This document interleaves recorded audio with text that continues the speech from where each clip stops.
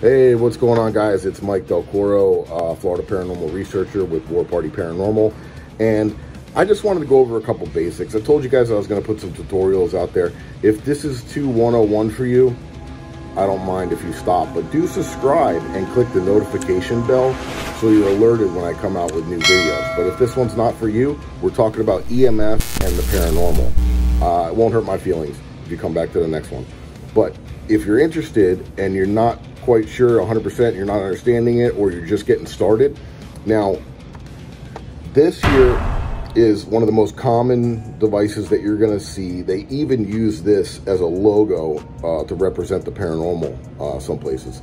So, and you're going to see it all over TikTok, you're going to see it all over Instagram and YouTube and this and that. Now, this device is a very sensitive piece of equipment. That's a pro and a con, right? Very rare is electromagnetic field paranormal. Also, with these devices, they're very sensitive. If you shake them, or if you're walking with one, it's going to light up. Now, each one of these colors indicates a different milligauss, and that's how electromagnetic field is measured. Now, electromagnetic field can come from all types of equipment, like I said. Television sets, fans, Wi-Fi routers, and especially your smartphone and smart devices. Even now that they're putting LiDAR into these phones for facial recognition, it's blasting IR and EMF out of this thing like crazy. So when you see people walking around on social media and they're holding it in their hand and they're doing a sweep, unless you're sweeping a location to see if there's EMF there, that's not okay. I mean, that's not the proper way to use it. What you want to do is you want to take this device and then you want to set it down somewhere.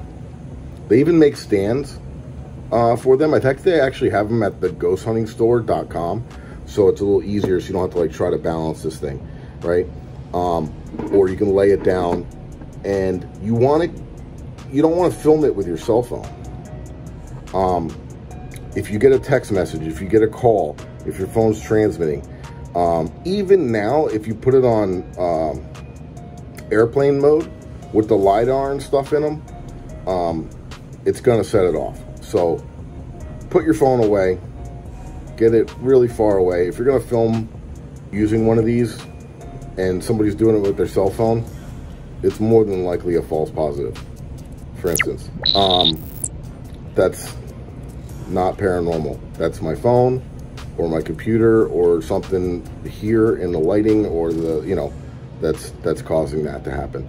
Now, like I said, if you could set it down somewhere where you could see it with the, you know, a camera, you could see it yourself, be far away from it, or use a camera that does on a smartphone that usually doesn't put out much electromagnetic field. So you want to set this down and you want to see if you can get an intelligent response. That's what you're looking for. So if you could set this down somewhere and you could say, you know, politely, and this is the way that we conduct ourselves, you know, if you're here, if there's anybody here, if you want to come over to me and you see this little glowing light, and it can sense you. So if you come over to it and you touch it, it can light up. And if you get a response, the first time is not going to be, you know, it could be anything, right? So you want to start to see if you can establish an intelligent response coming from this, because the theory is that spirits, the paranormal entities, whatever you want to call them, ghosts, emit electromagnetic field energy because we're all created via energy. So if you could say, like, all right, if you're here and you could light this sucker up, we'll know you're here, and then you can start getting, if you're starting to get intelligent responses, you go farther and further, right? All right, if you can answer this question, yes or no. For no, light it up to yellow. For yes, can you light it up to red? Do you understand that? Can can you do it for me? And then if you start getting responses and you're doing different things like that, that's how we use them in the paranormal field. Like I said, when you see people walking around sweeping them, or sitting on a little doll they bought from eBay claiming there's a demon in it, and they're filming it with their phone, it's a false positive. Either they don't know better, or they're hoping you don't. So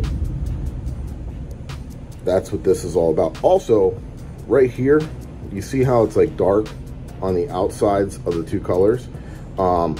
If that's bright white on the sticker, it's not an actual K2 meter. It's a knockoff Chinese version, and they're junk. So don't get fooled. If you're not paying around $60 for this thing, it's not a real K2. So hopefully that was a little bit informative. And if you already knew that stuff and you watch it and you hung out, thank you. Like and subscribe. I'm going to be doing some other ones and some other the basic stuff. But I appreciate all you guys. And thank you very much, and we'll see you soon. Happy hunting.